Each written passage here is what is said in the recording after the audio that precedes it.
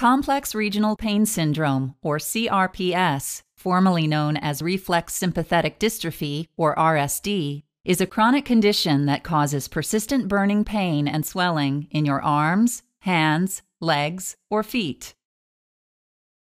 Your body's normal response to an injury begins when pain receptors deliver pain messages in the form of nerve impulses to your brain. Once these impulses reach the pain centers in your brain, the pain centers generate new impulses and send them through your sympathetic nervous system to the area of injury. The sympathetic impulses trigger an inflammatory response, causing blood vessels to expand.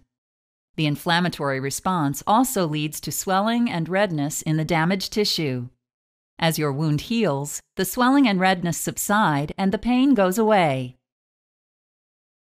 However, if you have complex regional pain syndrome, the pain and swelling do not go away after your wound heals and may worsen over time. Although the exact cause is unknown, one theory suggests that after your injury has healed, abnormal impulses continue to travel along nerves to your skin and blood vessels, stimulating the inflammatory response. There are two types of complex regional pain syndrome, though the symptoms are the same for both.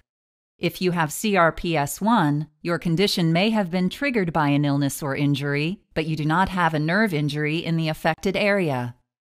If you have CRPS2, your condition is clearly linked to a nerve injury in the affected area.